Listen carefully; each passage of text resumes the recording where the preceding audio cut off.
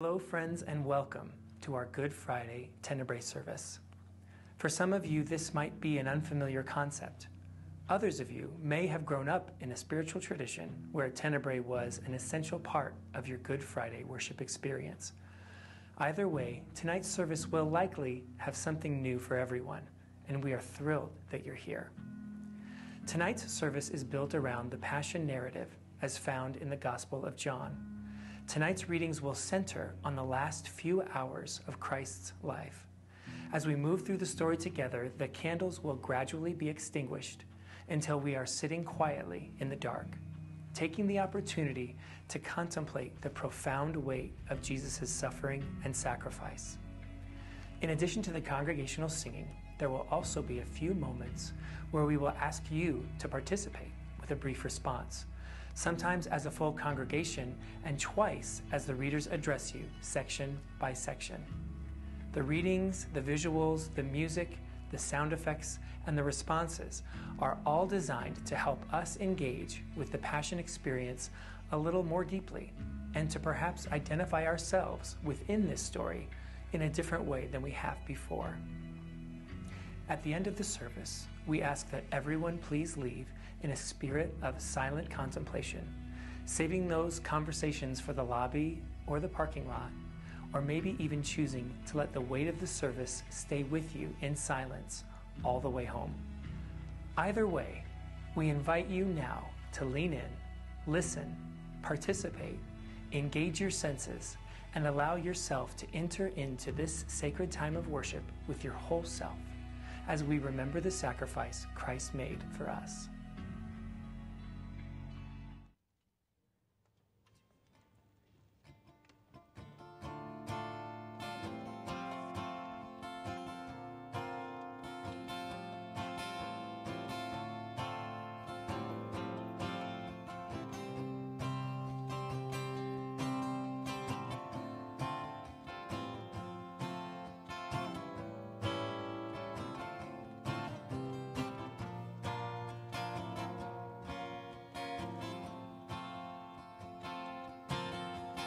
Love of mine, someday you will die, but I'll be close behind, and I'll follow you into the dark. No blinding lights or tunnels to gates of white, just our hands clasped so tight. Wait for the hint of a spark. If heaven and hell decide that they both are satisfied, and illuminate the no's on their vacancy signs, if there's no one beside you when your soul embarks, then I'll follow you into the dark. In Catholic school, as vicious as Roman rule, I got my knuckles bruised by a lady in black, and I held my tongue as she told me, son, fear is the heart of love. So I never went back. If heaven decide that they both are satisfied, and illuminate the no's on their vacancy signs, if there's no one beside you when your soul embarks, then I'll follow you into the dark. You and me, we've seen everything to see, from Bangkok to Calgary, and the soles of your shoes are all worn down. The time for sleep is now, but it's nothing to cry about, 'cause we'll hold each other soon in the blackest of blues.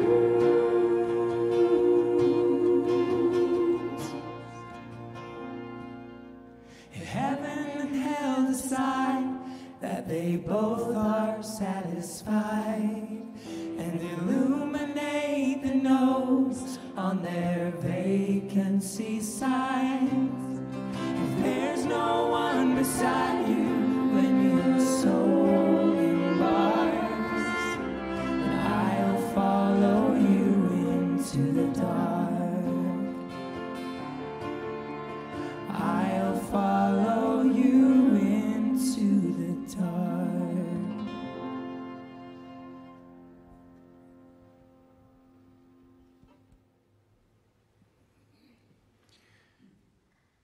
Beloved, join me in our opening words. God is light, in whom there is no darkness at all. Jesus Christ. And this is judgment, that the light has come into the world.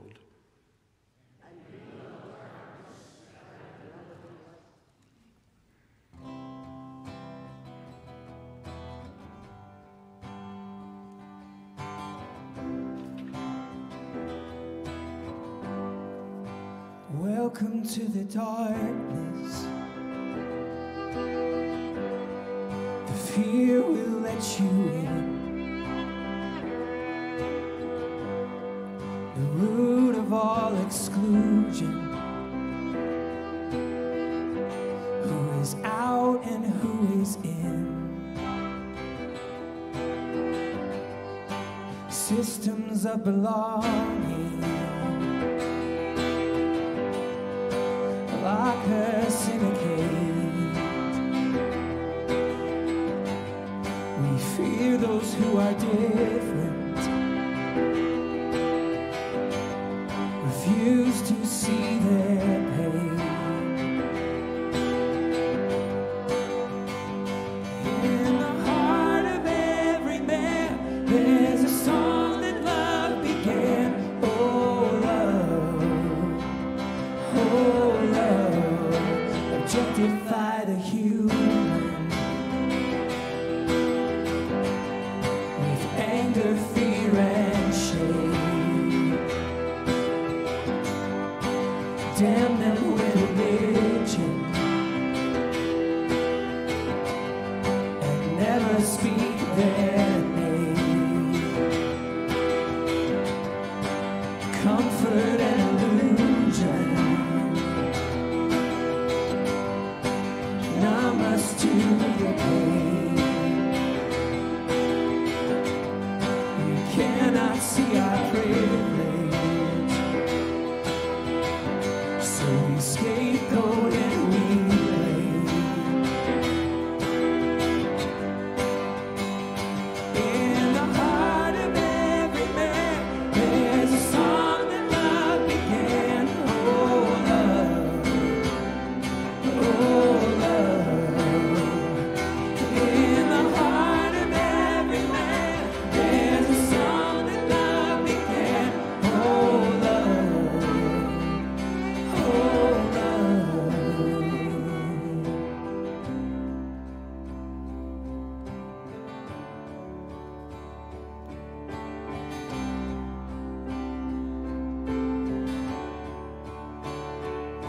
as old as the world is the struggle is,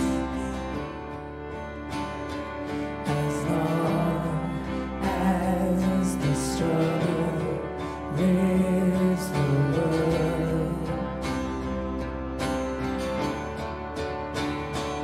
As old as the world is, the struggle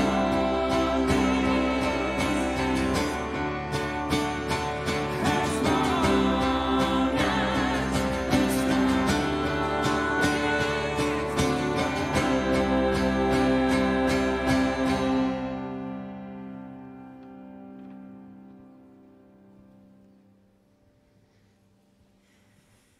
Let us pray. Almighty God, graciously behold this, your family, for whom our Lord Jesus Christ was willing to be betrayed into the hands of sinners and to suffer death upon a cross, who now lives and reigns with you and the Holy Spirit, one God, forever and ever. Amen. After the supper, Jesus and his disciples went out to the Mount of Olives, and Jesus said to them, "You will all betray me, for it is written, I will strike the shepherd, and the sheep will be scattered." Peter said to him, "Even if everyone else denies you, I will not." Jesus said to him, "Truly I tell you, this day, this very night, before the cock crows twice, you will deny me 3 times. But he said vehemently, "Even if I must die with you, I will not deny you." And all of the disciples said the same. Now Judas, who betrayed him, also knew this place, for Jesus often met there with his disciples. So Judas, procuring a band of soldiers and some officers from the chief priests and the Pharisees, went there with lanterns and torches and weapons. Then Jesus, knowing all that was to befall him, came forward and said to them, "Whom do you seek?" And they answered him, "Jesus of Nazareth." And Jesus said to them, "I am he." Judas, who betrayed him, was standing with them. And when he said to them, "I am he," they drew back and fell to the ground. And again he asked them, Whom do you seek?" And after they said, "Jesus of Nazareth," Jesus answered, "I told you that I am he. So if you seek me, let these men go." This was to fulfill the word which had been spoken. "I did not lose a single one of those whom you gave me." Then Simon Peter, having a sword, drew it and struck the high priest's slave and cut off his right ear. The slave's name was Malchus.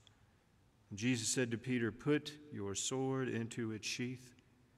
Shall I not drink from the cup which the Father has given me?" You will all betray me.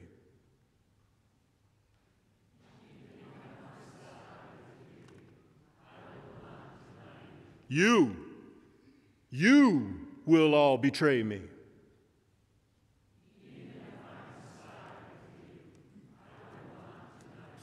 You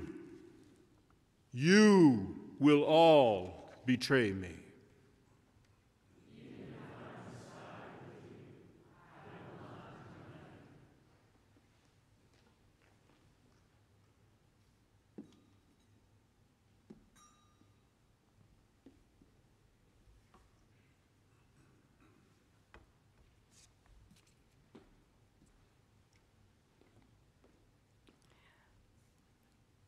So the band of soldiers and their captain and the officers of the Judean authorities seized Jesus and bound him. First, they led him to Annas, for he was the father-in-law of Caiaphas, who was high priest that year. It was Caiaphas who had given counsel to the religious authorities that it was expedient that one man should die for the people. The high priest then questioned Jesus about his disciples and his teaching. Jesus answered him, "I have spoken openly to the world. I have always taught in synagogues and in the temple, where all Jewish people come together. I have said nothing secretly. Why do you ask me? Ask those who have heard me what I said to them. They know what I said. When he had said this, one of the officers standing by struck Jesus with his hand, saying, "Is that how you answer the high priest?" Jesus answered him, "If I have spoken wrongly, bear witness to the wrong. But if I have spoken rightly, why do you strike me?" Annas then sent him bound to Caiaphas, the high priest. Now Simon Peter was standing in the courtyard warming himself by the fire. The woman who guarded the gate recognized him and said to Peter, "Are not you also one of this man's disciples?" He said, "I am not." A little later, one of the servants of the high priest, a kinsman of the man whose ear Peter had cut off, asked, "Did I not see you in the garden with him?" Peter again denied it, and at once the cock crowed.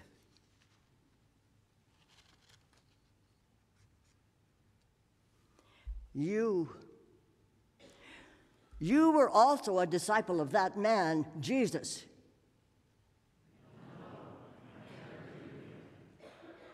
And you were also a disciple of that man, Jesus.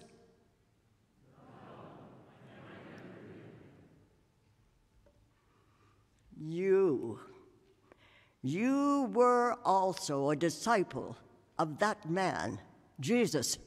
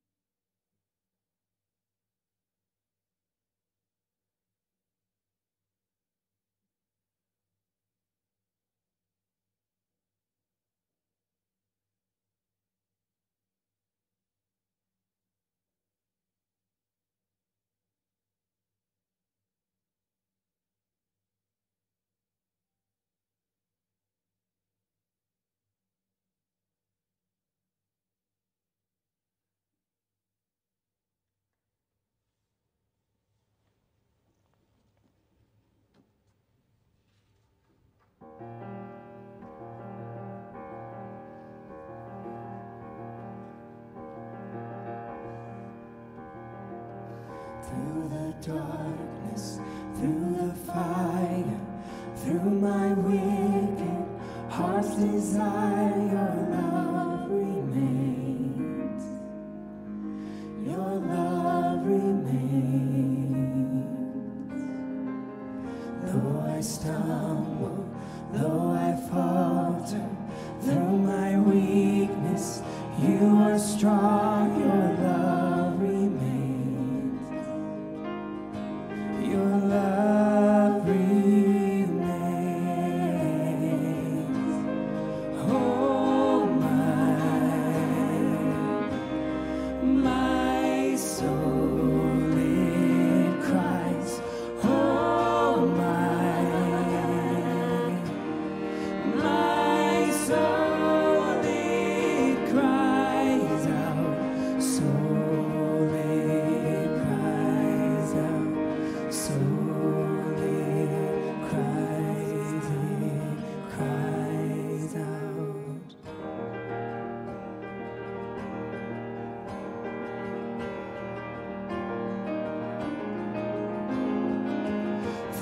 my failure, through my heartache, through my healing, in my pain, your love remains. Your love remains. Though I stumble, though I falter, through my weakness, you are strong. Your love remains. Your love remains. Oh, my soul in Christ. Oh, my soul in Christ. Soul in Christ. Soul in Christ. It cries out.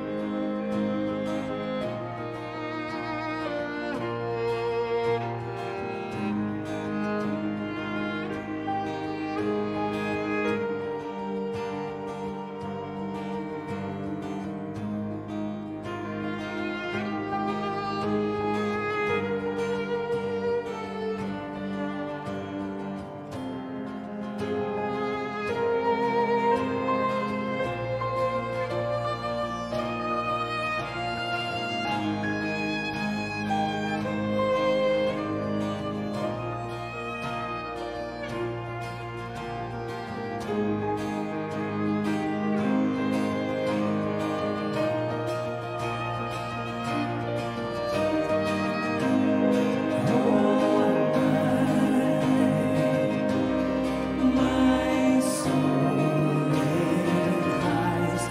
Oh, my soul in Christ. Soul in Christ.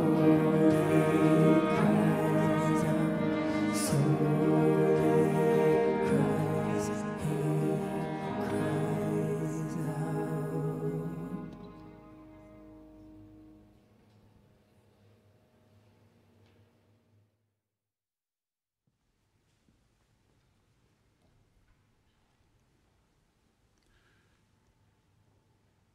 Then they led Jesus from the house of Caiaphas to Pilate's headquarters. It was early. They themselves did not enter the headquarters, so that they might not be defiled, but might eat the Passover. So Pilate went out to them and said, "What accusation do you bring against this man?" They answered him, "If this man were not an evildoer, we would not have handed him over." Pilate said to them, "Take him yourselves and judge him by your own law." The religious authorities said to him, "It is not lawful for us to put any man to death." This was to fulfill the word which Jesus had spoken, to show by what death he was to die. Pilate entered the headquarters again and called Jesus and said to him, "Are you the king of the Jews?" Jesus answered, "Do you say this of your own accord? Or did others say it to you about me?" Pilate answered, "Am I a Jew? Your own nation and the chief priests have handed you over to me. What have you done?" Jesus answered, "My kingship is not of this world. If my kingship were of this world, my servants would fight, that I might not be handed over to the religious authorities. But my kingship is not of the world. Pilate said to him, "So you are a king?" Jesus answered, "You say that I am a king. For this I was born, and for this I have come into the world, to bear witness to the truth. Everyone who is of the truth hears my voice." Pilate said to him, "What is truth?" After Pilate had said this, he went to the religious authorities again and told them, "I find no crime in him. But you have a custom that I should release one man for you at the Passover. Will you have me release for you the King of the Jews?" They cried out again, "Not this man, but Barabbas." Now Barabbas was a violent criminal.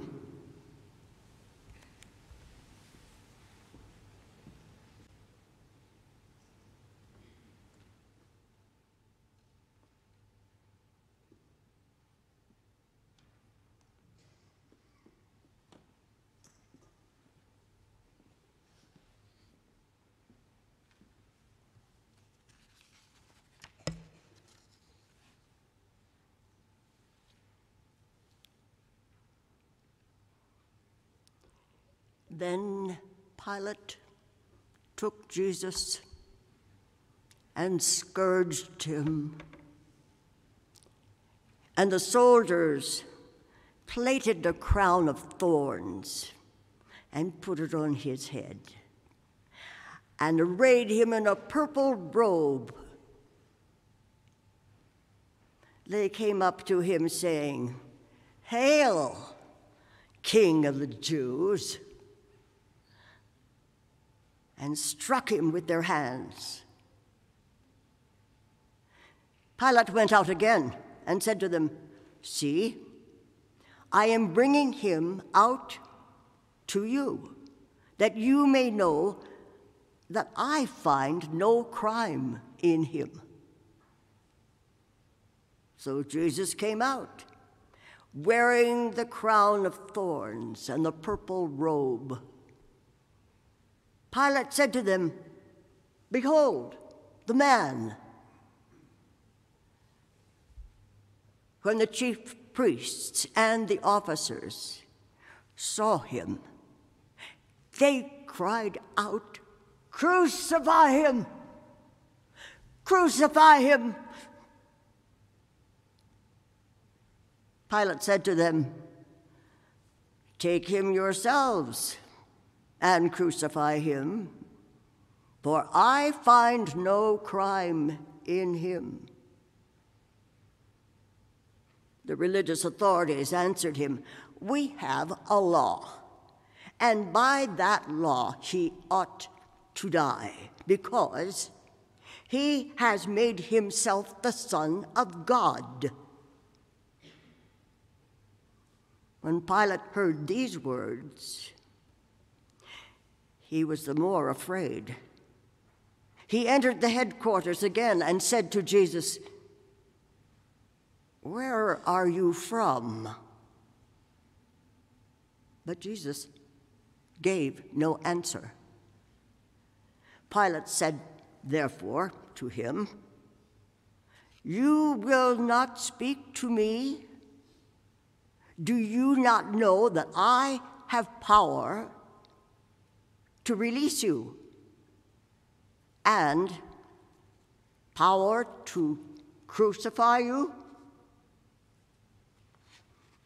Jesus answered him, "You would have no power over me unless it had been given you from above. Therefore, he who delivered me to you has the greater sin." Upon this, Pilate sought to release him. But the religious authorities cried out, "If you release this man, you are not Caesar's friend. Everyone who makes himself a king sets himself against Caesar. When Pilate heard these words, he brought Jesus out and sat down on the judgment seat at a place called the Pavement, and in Hebrew, Gabbatha.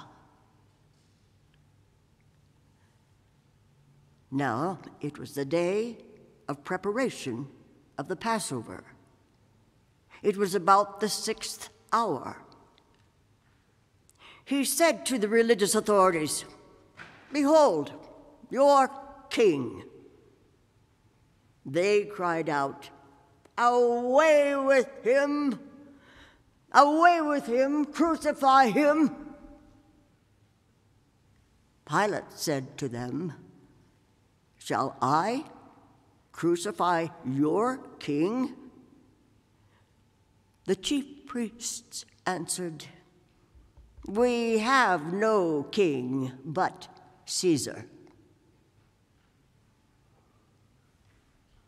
They handed him over to them. He, the chief priest, received Jesus, and they took him to be crucified.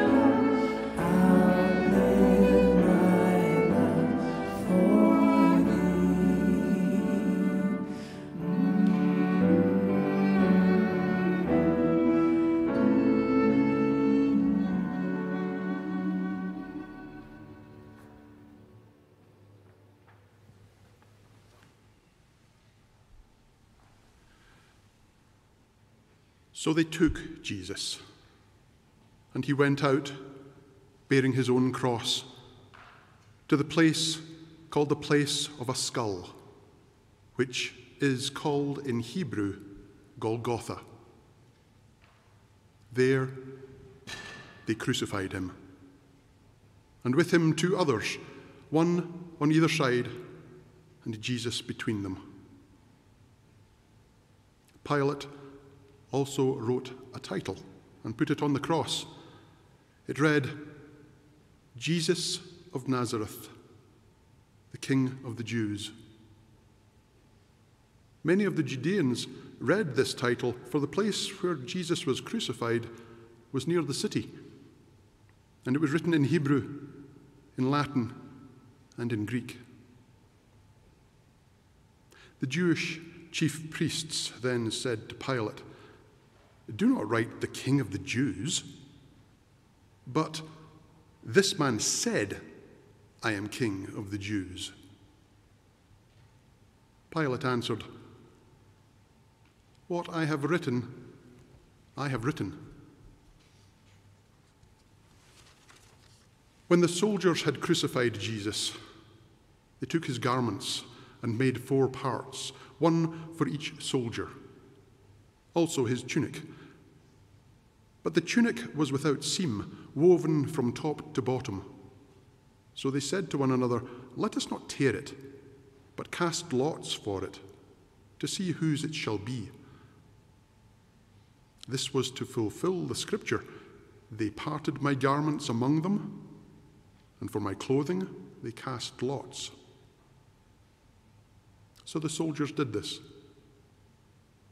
But standing by the cross of Jesus were his mother and his mother's sister, Mary the wife of Clopas, and Mary Magdalene.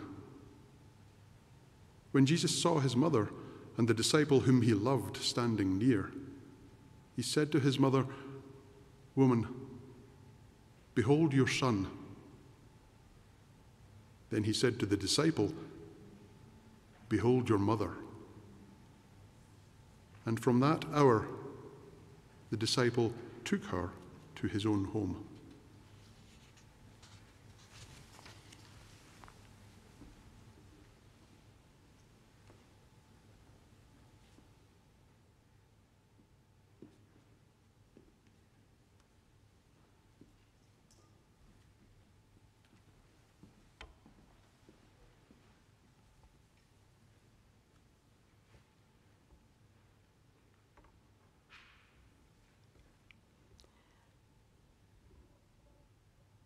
After this, Jesus, knowing that now all was finished, said, to fulfill the scripture, "I thirst."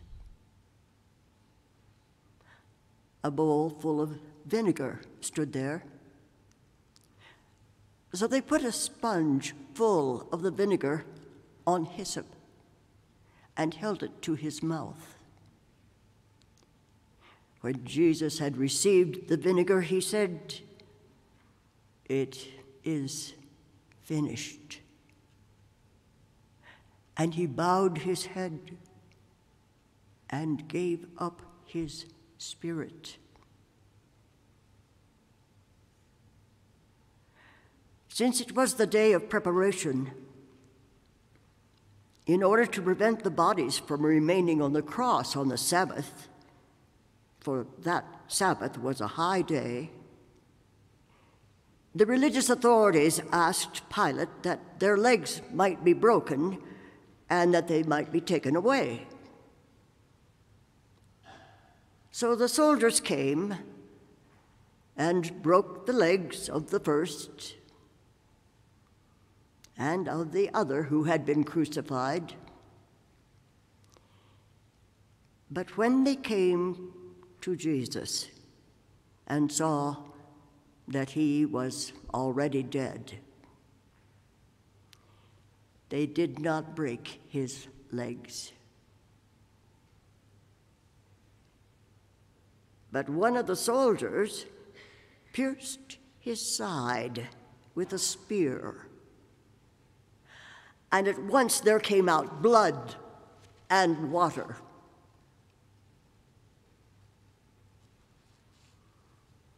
He who saw it has borne witness, His testimony is true, and he knows that he tells the truth, that you may believe.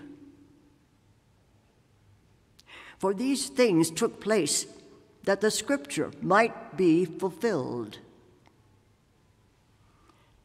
Not a bone of his shall be broken. And again, another scripture says,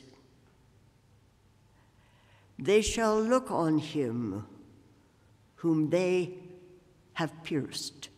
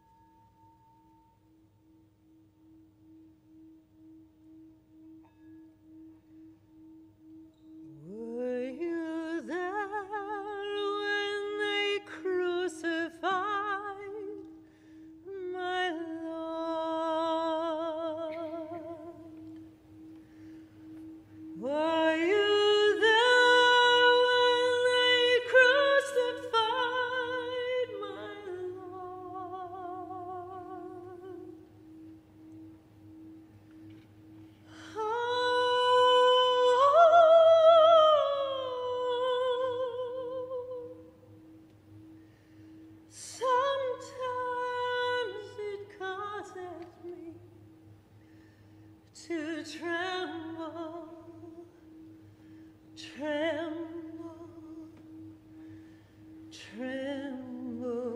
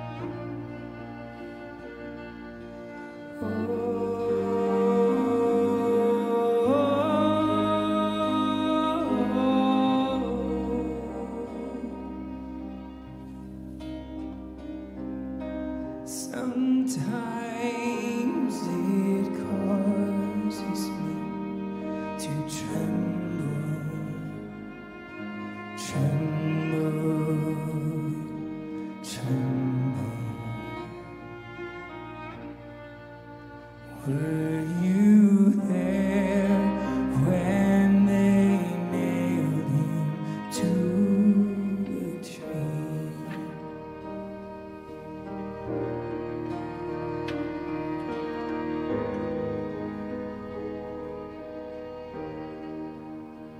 Were you there when they laid him in the tomb? Were you there when they laid him in the tomb?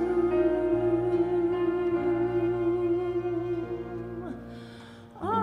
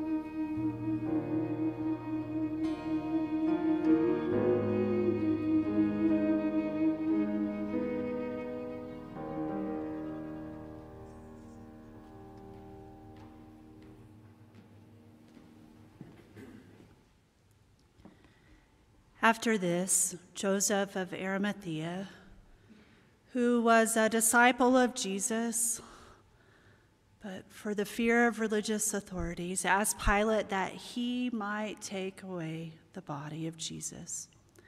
And Pilate gave him leave.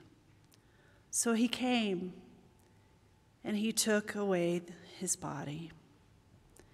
Nicodemus also, who had first come to him by night, came bringing a mixture of myrrh, about 100 pounds weight.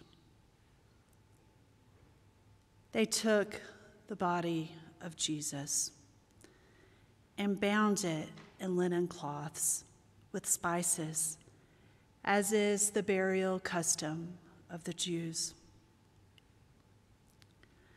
Now in the place where he was crucified, there was a garden, and in the garden a new tomb where no one had ever been laid. So because of the Jewish day of preparation, as the tomb was close at hand, they laid Jesus there.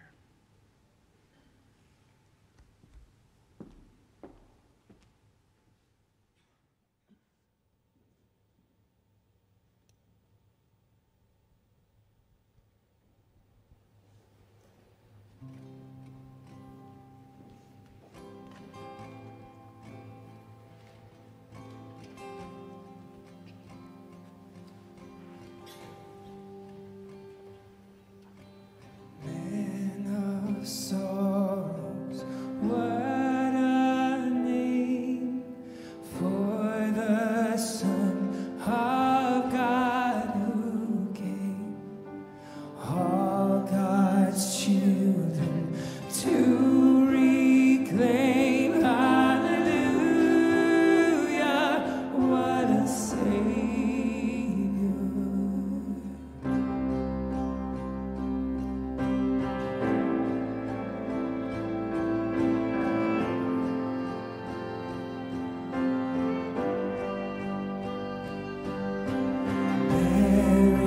Shame and scoffing rude, in my place condemned he stood. Now we're liberated by his love. Hallelujah, what a Savior. Hallelujah, what a Savior.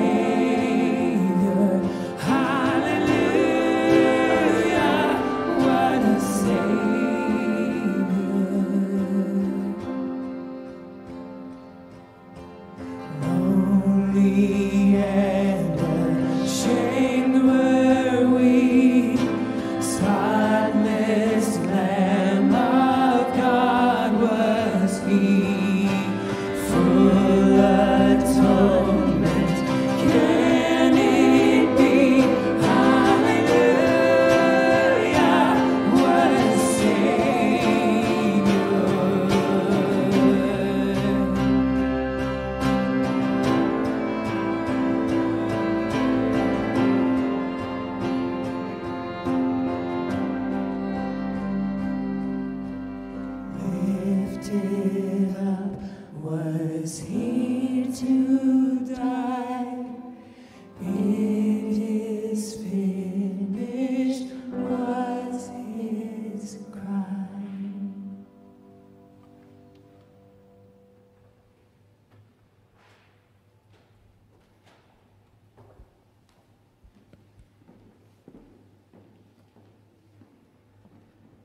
Friends, join me now in the benediction found on the screen as we say together, "Go in peace. May Jesus Christ, who for our sake became obedient to death, even death on a cross, keep you and strengthen you this night and forever. Amen.